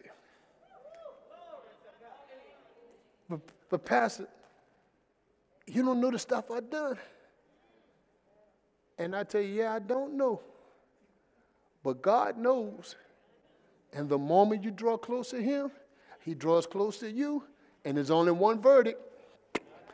Not guilty. So who's believing God for restitution this year? You can't just sit back. You can't just sit back and wait for God to send it by UPS or FedEx. Amazon, make sure I get the plug in. Amazon. It ain't coming that. It may come that way or not, but you know what's going to kick it off? James chapter 4, verse 7. Therefore submit to God. Resist the devil. He will flee. But what's the most important part? Draw close to God, and God will draw close to you. Stop running from God and start running to God. And watch how God start turning your situations around. Anybody got anything out of this today?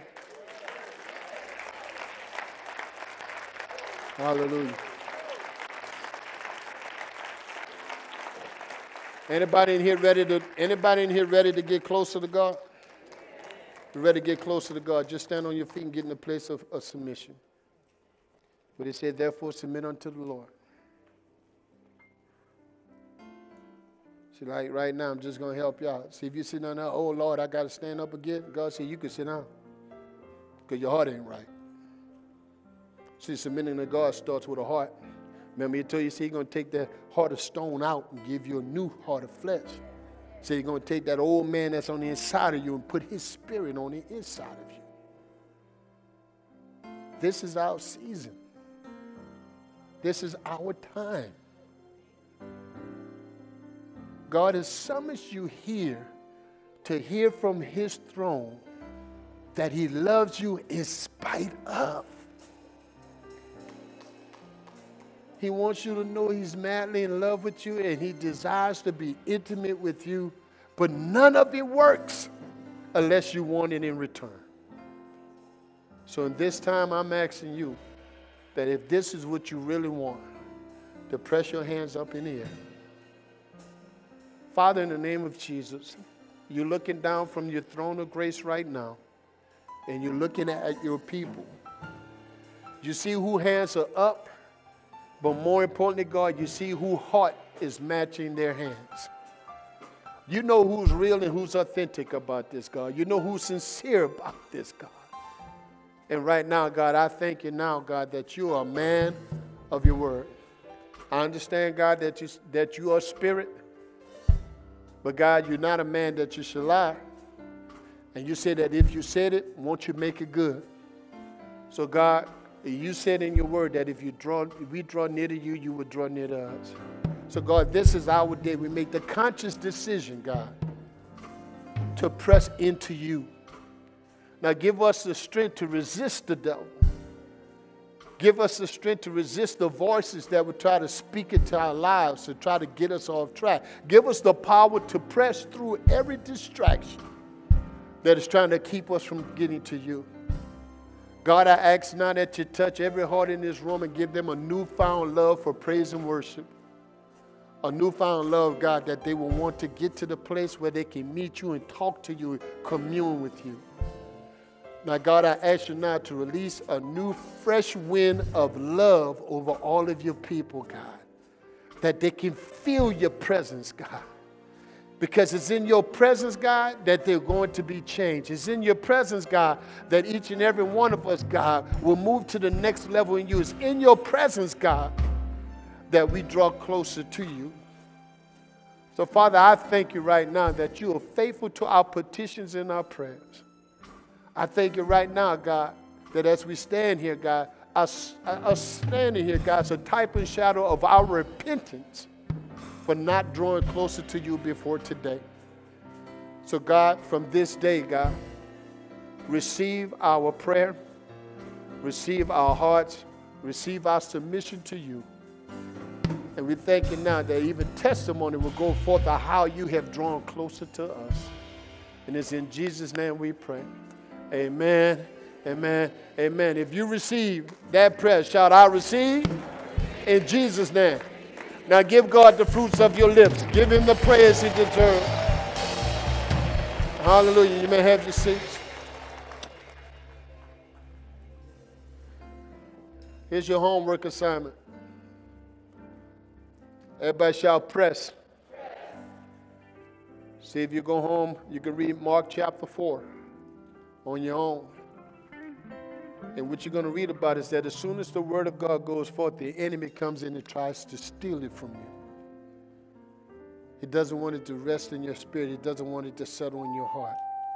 You got to press beyond anything that's going to come against you to try to stop you from getting closer to God. Nobody can do it for you but you. But you can do it with the power of the Holy Spirit in your life. Amen? Every head bowed, every eye closed. Father, in the name of Jesus, we come to you now and I offer Jesus Christ to your people. Let them hear the invitation coming from you, oh God. God, even minister to them. God, I know by the way of the Holy Spirit that measure of faith that you have given to each and every one of us is enough for us to hear your voice, to answer the invitation to accept Jesus Christ as Lord and Savior. There may be one here today, and you're saying, well, Pastor, I want to draw closer to God. But Jesus said he is the way, the truth, and the life. He is that door for you to get to God. You're not getting to God unless you go through Jesus. So if you're ready to give your life to Jesus Christ today, you're ready to do that today. It's very simple. The Word of God, it says that if you confess with your mouth and believe in your heart that Jesus is the Son of God and God raised him from the dead, you shall be saved. It's that simple. You confess it and you believe that Jesus is Lord. And you are saved. You were never a sinner about what you did. You were a sinner by the condition of your heart, your nature. The moment you confess with your mouth and believe in your heart, your nature changes. And then you become conscious of sin. So if you're ready today and you're ready to give your life, just simply repeat this prayer behind me after me and mean what you say. Heavenly Father, I come to you just as I am. I believe that Jesus Christ is your Son who died on the cross, and after 3 days, he rose again for my sins. Holy Spirit, come into my life and create in me a clean heart and renew in me a right spirit. Heavenly Father, I believe by the confession of my mouth and the belief in my heart that Jesus is Lord, I am saved, I am saved, I am saved in Jesus' name. Amen. If you just said that prayer and believed what you said for the very first time, you married the two together, you confessed and you believe, you are now saved. There's no doubt about it. You are. What you need to do now is you need to join a ministry. You need to join a church that's going to teach you the Word of God, to teach you how to walk out your own soul salvation. Being saved is one thing, being sanctified is another. So if you're looking for a church home, we offer Living the Word International to you. If this is not the place for you, we pray that the Lord will lead you to the place where you need to be. We said it before, we mean this. This church is not about trying to build the biggest church in St. Tammany. This church is about advancing the kingdom as much as we can until Jesus comes back. So it's not about membership. We're teaching our members here, you're not just a number on the roster. You're here because the Lord has led you here to connect here, to fellowship here, and to grow here. That's the reason why you become a member of somebody's church. So if Living the Word is the place for you, please fill out the Get Connect card in the seat. Fill it out online at our website, www.ltwi.org. You could connect as a friend. You could connect as a member. Maybe you're saved and you say, well, Pastor, I want to get baptized. We'll baptize you too. You don't have to be a member of this church to get baptized. If you want to get baptized, we'll baptize. You can be walking down the street and say, I want to get baptized. We're going to open the door and come put you right there in that pool. Because why? We're commanded to do that. You see, that's why I told you we're not going to do church. We're going to be the church. So if the Lord is leading you to join this church, fill it out. Maybe there's somebody here today. They said, Pastor, what about me? I gave my life to Jesus Christ, and I knew when I gave it, I was serious about it, but I've fallen away from God. I'm the one you're talking about. I'm the one that's haven't drawn close to God, where there's hope and expectation for you too, just like it was for Gomer in the book of Hosea. And here it is. All you have to do is just simply say this, God, that's me. Please forgive me. Please restore me in Jesus' name. As I pray for you. You don't have to repeat anything after me. You have to take ownership for your own life. And you have to take ownership for your life eternal. And the way you do that, God, that's me. Please forgive me. Please restore me in Jesus' name. Heavenly Father, I come to you now and I lift up each and every person, God, that is returning back to you, recommitting their life to you, God. In the name of Jesus, God, I thank you now as they take ownership, God, for falling away from you, God. You showed us in your word, God, that the relationship has always been in place. You've never stopped desiring to be intimate with us. You want us to draw closer to you that you may draw closer to us. So, God, as they come back to you today, God, taking ownership, God, for separating themselves from you, for moving the fellowship away from you while you held on to the relationship. God, I thank you now that you will restore them back into their rightful place, God. You showed us in the word that when you restore, God, you don't just bring us back. You restore us with full authority and dominion.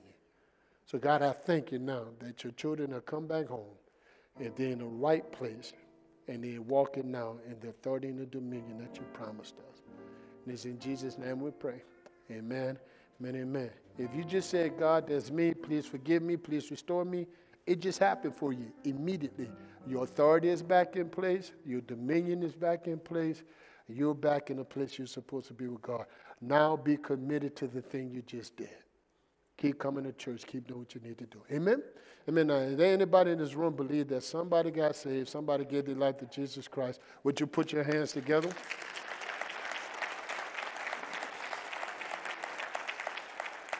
Amen. Amen. So here it is.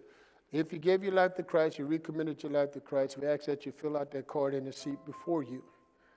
You fill that out, one of our ministry team members will be contacting you by tomorrow to walk you through your next step. Same thing online. If you did it online, go online, fill out the card online, and you'll receive a call from one of our ministry team members by tomorrow to help you walk through your next steps. Amen? Amen, amen. What time is it? What time is it? It is time and offering time. And this is a time for your opportunity for prosperity. We tell you all the time to trust God with your tithe and your offering and watch God honor his word. Amen. Watch God honor his word. Hallelujah. Do I have any other handheld announcements that I need to talk about? Amen. Who's celebrating a birthday this week? Anybody celebrating a birthday? Please stand. Please stand. You don't have to. If you don't want to, you don't have to. All right? Amen. Who's that? Elder still in the back celebrating your birthday? What you say? What you say? Look at that, standing out like the man of steel. I see you. I see you. Look at him. Look at him. Look at him. Y'all know we used to make both of y'all birthday the same week? All right. So y'all standing in the gap for your kid? Your birthday is Tuesday. All right, cool, cool, cool, cool. Who else? Amen. Your birthday is this week as well. Amen. I saw somebody else, your birthday too. I got you. Amen. I got you. Amen. Everybody, we used to make y'all dance. We don't do that no more. Amen. But everybody point a hand at them and say, happy birthday.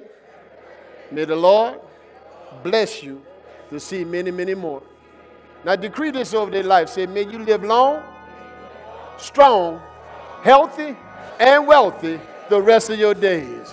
Amen. Now y'all got to say, I receive. I receive. Amen. Anybody celebrating the anniversary this week? Anniversary. I told y'all. Y'all don't believe me. Other than Valentine's Day, y'all waiting on them refund checks. Nobody get married in February. Y'all don't believe me. I keep telling you that. Amen. Anybody met somebody this week online, eHarmony, anything? We just want to celebrate you meeting somebody. That's all. All right, nobody? All right, cool. All right, as I said, right after service this morning, we have a christening, so we're going to ask everybody, if you're not part of that christening, to vacate the sanctuary. Once again, for those that didn't hear me earlier, those that may not have been tuned in online, the governor of Louisiana, we are one of 48 states now that he has lifted the complete mask mandate. Masks are no longer required. Excuse me. Masks are no longer required to be worn indoors or outdoors in the state of Louisiana. They believe that we are approaching what is called an endemic. And that means that they believe we are fastly approaching how we can treat this virus like any other virus. Excuse me. I don't know if that's true. I don't. I know Mardi Gras around the corner. And they want people to support the businesses. But here it is. The Bible tells us that we are subject to the laws of the land. Whether we agree with them or not, we're subject to them. So effective Wednesday night, excuse me, effective Wednesday night, there's no longer a mask mandate at Living Word. It is strictly your option. If you want to wear a mask, feel free to wear a mask. Nobody should tell you about wearing one. If you don't want to wear a mask, it's your option. It's your option. Now, I know some of y'all may not be comfortable with that, but here it is. You got to also trust God. Amen? The numbers, I believe in the science. I do. That's why I didn't have a problem getting vaccinated.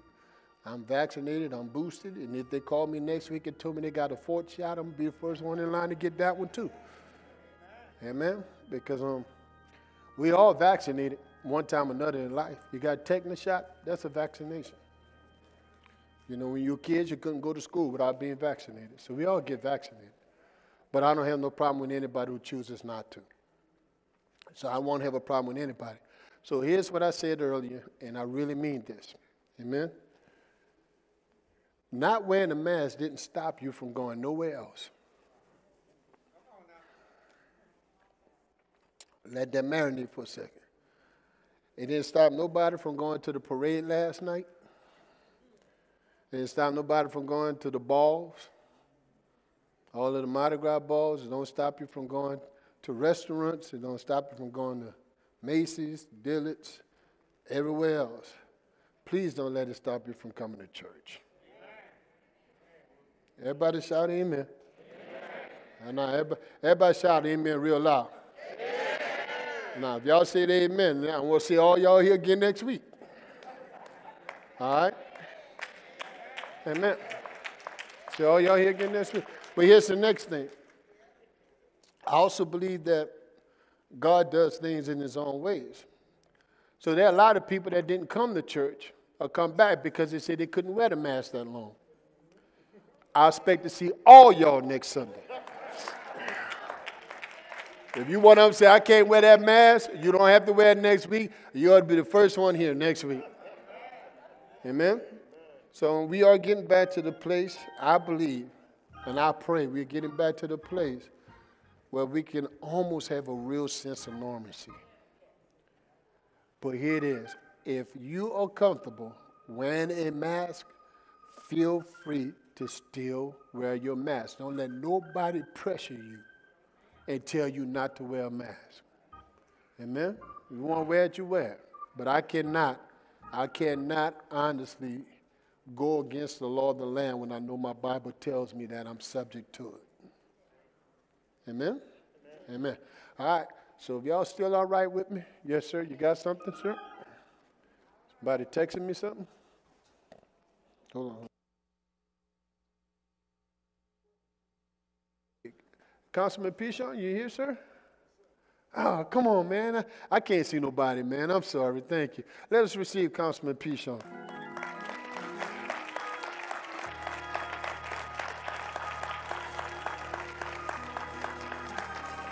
I don't have my other mic. Anybody got a mic? I don't have another mic. We'll run get the one out of my office real quick, please. We're going to get your mic. Man, I didn't see you, brother. How are you, man? You good? I'm blessed, man. I'm blessed. I'm blessed. Let me tell you guys something about your pastor as it relates to our local politicians. He'll tell you. First time I met him, came in the office, I said, just want to hear your platform. Let me give his platform. And here's the commitment I made to him. I said, if you win, I said, we pledge our total support for everything in this community to be, whatever we could do to help this community to be blessed. I said, but if you don't do your job, I'll be the first one to let everybody know you didn't do nothing you said you were going to do. All right? I could stand here. Let me turn it on for you, sir. Testing. It's on? All right. I could stand here. Now, he's been councilman over District A, I believe, right? One term? One term, then you went at large. I could tell you, stand here in all honesty, that everything he told me that he would do or try to do, he has done. On you, brother. Thank you, Pastor. First of all, I want to claim that word today. Amen. That was my word. That was for me. Good morning, church. It's good to be here, living in the Word International. I served the people of this town for 8 years. And in those 8 years, I've had to fight every single day to make sure that the laws, the opportunities, the budgeting is fair for everybody in this town. And we're winning those victories. But you're not going to read about them on the front page of the newspaper. You're not going to hear about them on the nightly news. But we are winning. And this campaign for re-election, personally, for me, is the biggest battle that I've ever fought in politics, because I've learned to appreciate the value of having a seat at the table for us in this town. And it's really important. And I'll just tell you this story. When I was sworn in 8 years ago, I was the only council person to be sworn in by my pastor, Pastor Favre. Most people had their attorneys and and different people. A judge swore somebody, and that was fine. But we wanted to send a strong message to people in the community that we were going to be led by God throughout this political journey, right? And we wanted to repel the devil, but he doubled up, and I mean the roaches, the snakes, everybody came out the woodworks, and they want to try you, they want to test you, they want to break you down. And many nights, I can remember tossing and turning still to this day.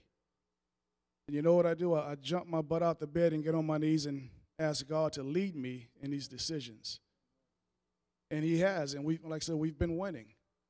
And we hope to keep winning for the next 4 years. That's why I ask for your support. Consider me. And I'm going to make that commitment again to the people of Slidell, that I'll continue to be led by God, and do the right thing for this town, because I understand the weight of serving in that seat. Thank you.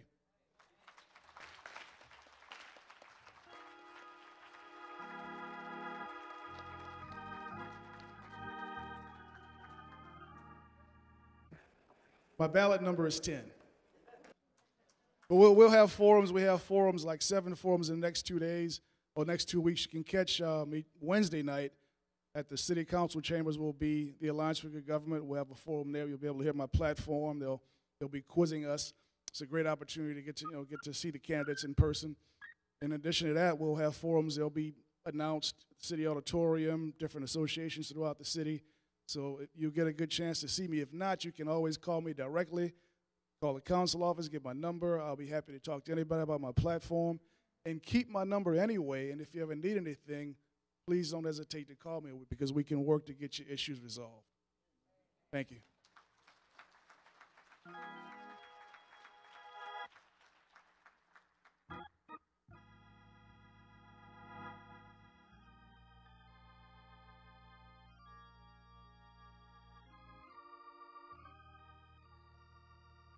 But there we go, 30 seconds.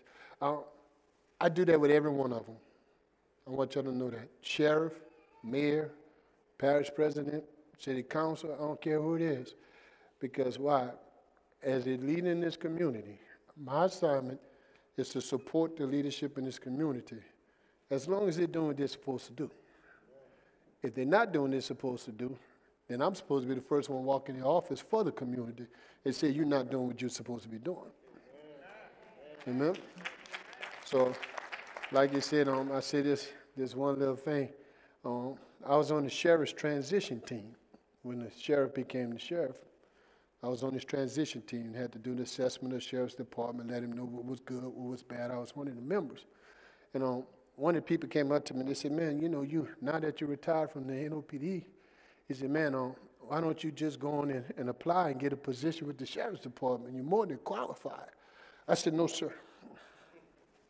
Don't want it. They said, man, you wouldn't want a job? More than likely, you could probably come in as a ranking officer. I said, no, I don't want it. And they asked me why.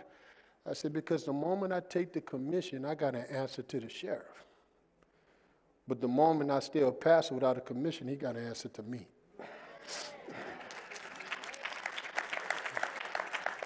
Because why? I speak for you all. I speak for you all. It's not me that they're really concerned about. It's what I would say to you about what really happens behind the scenes that people are concerned about. And I ain't going to lie to y'all. I'm going to tell you the truth. I would tell you, nope. I would tell you, yes. Amen? I just want you to know that's how we operate as a church. That's our culture. Holding your tithe, holding your offering in here. Repeat after me and say, Lord, this is my tithe. This is my offering. These are the seeds I sow. I believe that every word in my Bible is inspired by you. Therefore, I have a right to name the seed, command the seed, to go, to grow, and to come back to me 100-fold in the name of Jesus. Now, if you believe you already got what you're believing for, wave it in the air, say, I already got it. In Jesus' name, amen. Standing on your feet, holding your right hand in the air. Those that have your envelopes, you can deposit it in the back. If you did it online, thank God. Stand on feet, holding your hand in the air. Repeat after me. Much prayer, much power. Little prayer, little power. No prayer, no power. On the way out the door, find you 3 or 4 people. Tell them, say, keep pressing, keep pressing, keep pressing. God bless you all. Everybody with the christening, please come forward. Come down the middle aisle. If you're here for the christening, come down the middle aisle up to the front.